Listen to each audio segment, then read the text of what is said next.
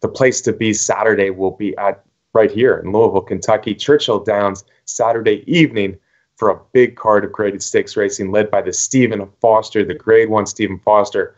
Lots of good horses have won it in the past. Matt, we're looking at a division right now that's still a little bit ripe for the taking. Not a lot of great older males out there.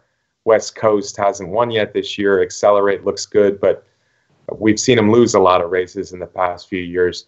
Maybe Backyard Heaven, the Ramsey Chad Brown horse, can step up and put his name in the ring as perhaps the best older dirt male in the country. Yeah, this certainly isn't the kind of Stephen Foster that we've seen in the past, where winners of that race have gone on to take the Breeders' Cup Classic. There's no Gun Runner in here. There's no Blame in here. There's no Kerwin or Fort Larned. And as a matter of fact, in the likely field, the none of the horses have even won a Grade 1 race yet. So this is one of them is going to get their first big victory at that level. Irish Warcry, coming off his win on the sloppy track on Preakness weekend, is looking to put two big races together, which is something that he hasn't done in his career very often, going back to when he won the Wood Memorial and the Holy Bull on the Derby Trail as a 3-year-old. Looking at Lee, who we all remember from the Derby Trail and finishing second in the Kentucky Derby, came back and won an allowance race closer to the lead, running right with the leaders in a way that we had never seen before. Is he going to run that kind of style again? And could that be the key to looking at Lee breaking out in the Stephen Foster? I don't know. Interesting. In there. Yeah, I'm gonna say no as my prediction to that last statement. Looking at Lee, it's a nice enough horse, but no, that was a extremely slow pace on Derby Day. And frankly, Matt, as I look at the Stephen Foster, I've come to a point here where I think if any other horse but Backyard Heaven or Irish Warcry wins the race, this will be a race that really means little in the grand scheme of things.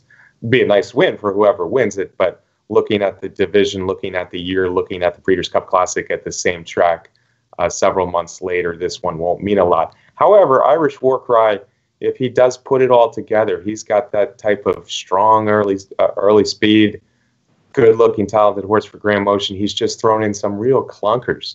I can think of 3 or 4 races where he just didn't show up, but his Pimlico Special was big.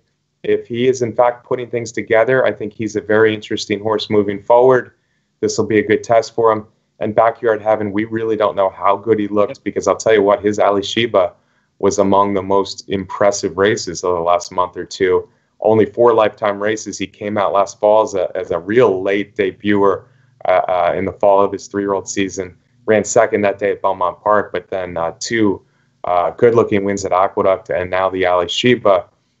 Backyard Heaven, I wouldn't be surprised at all if a couple months from now we're calling him the best older male in the country.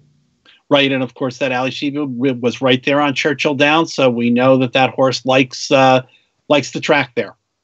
Yeah, son of Tis Way for Chad Brown. Lots of graded stakes as we talked about. I think the biggest news outside of the Foster on Saturday, Matt, will be the return of World Approval. We lost his really, really, really good value sire, Northern Fleet, recently. But World Approval, other than his last race, has sure looked like a legitimate best turf horse in America. This year, after a championship season last year, he won his first start at Turfway. But then the Francis Kilroe Mile, Grade 1 out west, he really didn't fire. So it'll be interesting to see World Approval if he can bounce back and get back to his best racing, the 6-year-old gelding. Yeah, and I assume you'll be there on Saturday night, Brian?